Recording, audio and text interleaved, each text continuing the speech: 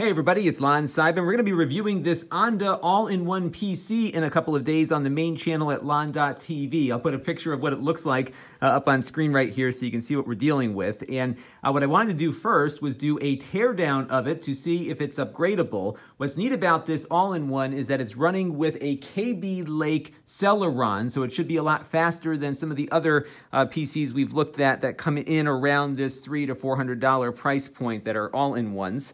So I took it apart already, and we'll lift up the portion here where the PC is actually located, and this is what is inside. Now we're going to probably take the motherboard off here to see what we can expand for memory, but right off the bat here, it looks like they've left a full-size SATA connector in here along with some drive rails, so you could probably add some additional storage right off the bat.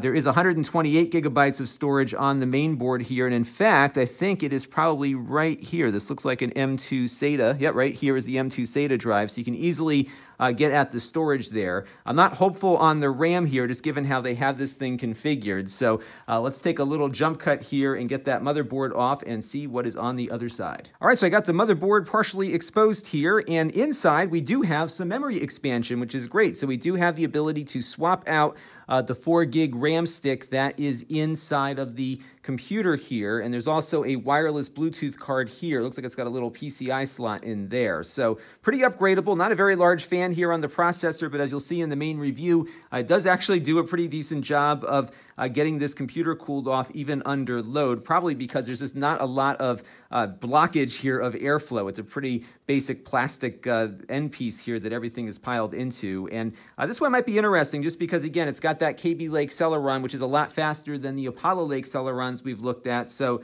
the performance on here won't be as good as an i3, but it'll be relatively close to that for a lot of the basic tasks that you might do with something like this. So stay tuned, full review coming up very shortly on the main channel at lon.tv. Can't wait to show you this one. This channel is brought to you by my Patreon supporters, including gold level supporters, the Black Eyed and Blues Music Hour podcast, Chris Allegretta, and Kalyan Kumar.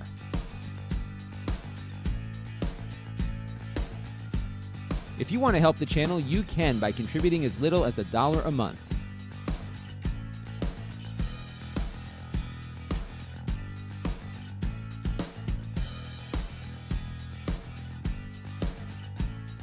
Head over to lon.tv/Patreon to learn more.